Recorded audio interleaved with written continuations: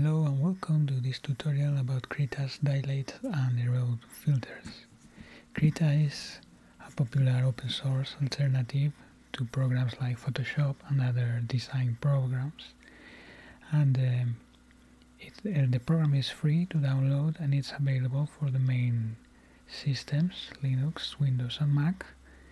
And this tutorial is going to be more focused on Linux and particularly in Ubuntu, because that's the distro I use, but pretty much everything I say about the filters is applicable, with the exception of the installation parts, which are of course different for each operative system, but there are plenty of online resources that you can find, and the installation process is not complicated, it's pretty straightforward, as you will see. So firstly, a disclaimer, I'm no expert on design programs, but I'm going a bit in depth about things like the installation process and why we do things in a certain way, because there are possibilities to save a lot of time, and maybe you already know what is Krita, what is G'MIC, and how the Dilate and ERODE filters work, and you don't need that part of the tutorial, so you can skip to the end of the video, or I also put in the video description I'll put what's the options you need to get to Dilate and ERODE. But if you are starting, there are a lot of things that are good to know. This information I found it's relatively rare to find. It takes some time to gather it all together. It took me a few hours of trial and error, so I thought it would be interesting to make a tutorial and maybe helping you shave some time off your learning curve. So firstly, what are Dilate and ERODE?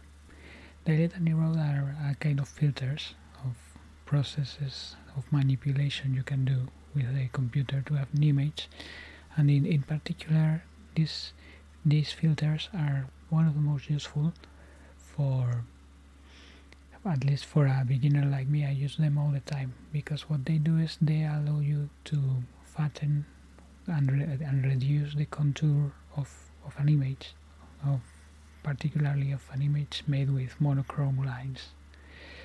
So it's an easy way to get a lot of bulk into a picture, a lot of mass. If you think the line is too thin, it's very easy all at once. You can change it. To show exactly how it works, I'm going to show a quick example with MtPaint, which is the program with which I started. I have here this masterpiece. It's a self-portrait, and I'm going to apply to it the Dilate and Effect filters, and as you can see in MtPaint it's very straightforward. There's an effects menu. At the bottom of the options you have Dilate and ERODE. One thing that's good to know about Dilate and ERODE is that they frequently work in a counterintuitive way, meaning what you would think works dilating the line erodes it, and the other way around. So for example here, if I press Dilate, it has done the opposite thing. It has eroded the image, making it disappear. So I'm going to undo and we'll apply the other filter. We are going to erode, so it will make the line fatter. And these effects can be applied several times. As you can see, it's a very simple way to enhance the image. And another hint that it's important with this kind of images, and which it took me a certain time to notice, is that sometimes you may find the Dilate and ERODE options grayed out. Let me show it in a new document. I'm going to paint anything here quick.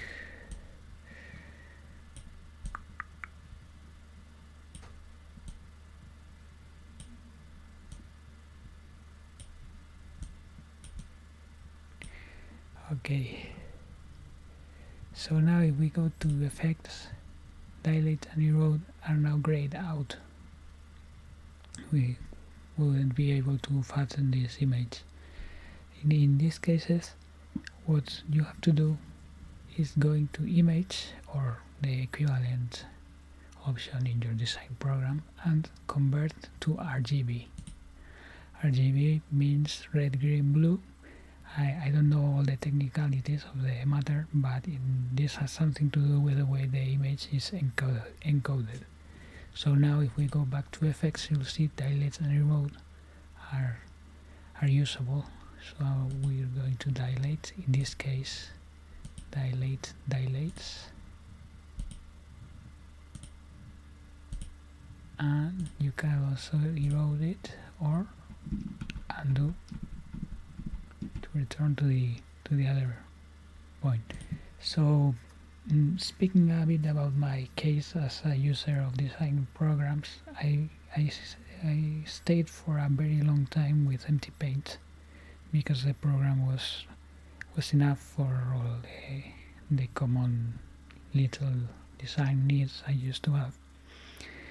And I really like MtPaint. It's a great program for what it does. It's very compact. Everything is at 1 or 2 clicks away, and it loads really quick, and it's ideal for the easy fix to an image where you have to do something that takes 1 minute. It's like a bit like the Swiss Army knife of design, and I still, even though I've moved pretty much to Krita, sometimes it's just more convenient to use MtPaint for little stuff. In the time Krita takes to initialize, you have already gone in and out with MtPaint for certain little tasks. But at certain points, obviously, I found stuff that I found the limits of what MtPaint could do for certain design tasks, and then I looked for other options. I started using GIMP, which is another great open source program, which of course you will know and for sure you will have used sometimes. But I finally landed in Krita because it has a feature that is absolutely killer for me. It's called a stabilizer, and like the name implies, it helps you to paint with the mouse. For people like me who don't draw often, and therefore I don't have a drawing palette, the stabilizer helps you to draw with the mouse by opposing a certain resistance to your movements, so the picture, the drawing does not reflect your hand trembling. And this feature is very it really improves the results you get. I've even heard of people who prefers using the stabilizer than an actual tablet, and in my case it was a lifesaver for something I had to do. I first tried to research if there was something similar in GIMP that I could install, some kind of plugin or similar, instead of having to learn another program, but it seems there isn't. So that's why I moved to Krita. And then when I started to use Krita in the first sessions, one thing that I soon needed, because like I say I use it a lot, is the dilate erode filters. So I went here, filter, and started to explore this list, each one with a lot of things, a lot of sub options. And what do you know? I went to and fro through this list a lot of time, and dilate and erode were nowhere to be found. To me it felt very strange, because in GIMP the dilate and erode filters were also, I don't remember exactly where are they, but they were pretty visible, and I had always assumed that dilate and erode were like a very basic thing, like like all design programs have a brush or a save as option. It's like a given, but it turned out not to be the case.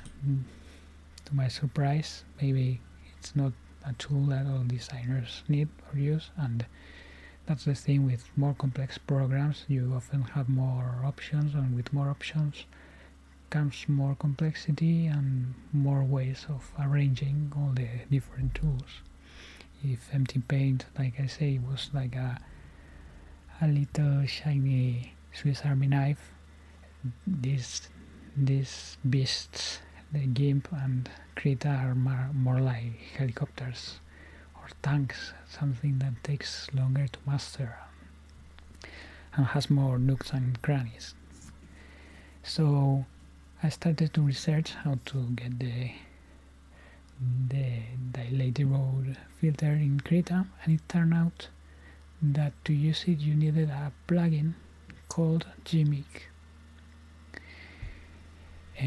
The plugin in question does not come by default with Krita, but it's present here in the menus already. These final options here: grayed out, start G'MIC, Qt, and reapply the last G'MIC filter.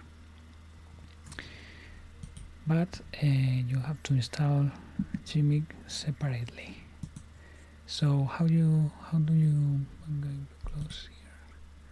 How do you install G'MIC? Well, there are several methods. I'm going to explain how I did it for Ubuntu, the simplest process. Okay, so the system for Ubuntu is as follows.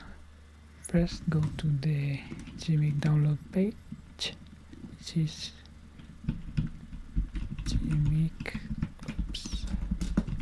gmic.eu files Linux, and there you have a repository that contains a list of numbered G'MIC versions. The older versions are at the top, so unless you have a particular reason to need some of the older versions, what you want to do is go to the bottom of the page to find the latest and greatest. Here we are. So here what we have to look for is a file that mentions Krita, because there are also G'MIC versions for GIMP, and we see a few have Krita. And then the file name also has to mention the name of our distro. This is important. You have to know the name of your distro, not the number. For example, in my case, my distro is Ubuntu 19, and its name is Disco Dingo. So to find the file name, there's a little problem of usability here, because as you can see, the file names get interrupted. They are not complete, and there's a lot of repetitive characters here, so it's a bit uncomfortable to look for. Here's my G'MIC version, which I installed before, so it's in a different color. But the way you would do it, when you have to find in this sea of characters, this soup of letters, what you need. Two tricks I found. One are, the first will be just clicking in the file names, and you get the confirmation screen for download, and here you can read the full name of the file. If it's not the one you want, you just cancel it and check the next one. And the other way that you can use also is just hovering over the links, and on the bottom left corner of the most of browsers you get the full link too. Also, in this repository there are two types of files. you have the .deb and .zip. Downloading .zip I found is the easiest way to do it. .deb adds a couple of steps more. So in my case I would download this one, G'MIC latest version for Krita, for Ubuntu Disco Dingo, 64 bits. This icon moves to show there's been a download. We go to the folder for the downloads, and here it is, a zip file. We do the usual thing with it. We have to unzip it, so we open the terminal, unzip G'MIC,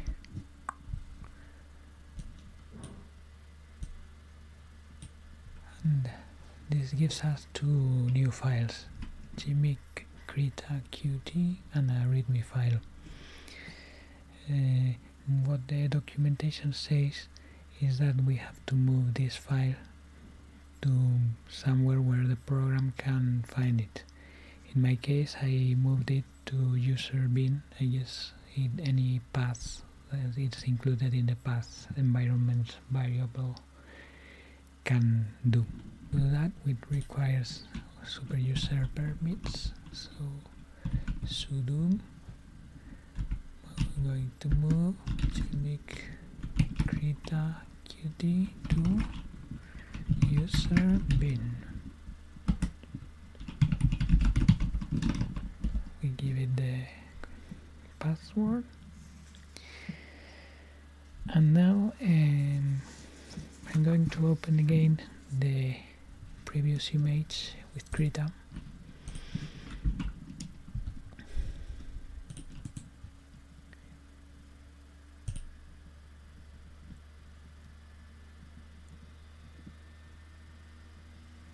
Here it is, and now I'm going to filter, and now as you can see the G'MIC options can be clicked. Let's click it, and here we have the smiley, and we can apply all these filters to it. Still it's not immediate, because in this plethora of options, the dilate and erode, it takes some time to be found too. So the option you have to go to is contours, within contours morphological filter, and you can see the image already has eroded, so in this case has done the opposite, dilate. And here in this drop down menu you have erosion, dilation, and a lot of other very complex things. And unlike MtPaint, where you have to repeat the command, you have this slider here where you can change the degree of dilation or erosion. Once you're ready to commit, you can press apply or OK, and there you have it. That's how you apply erode and dilate in Krita. So that's it for me for this tutorial. I hope some of this stuff is useful to you and maybe has saved you some time of research and trial and error. Don't forget to like and subscribe for more Linux related stuff, and thank you for watching, and happy drawing. Bye.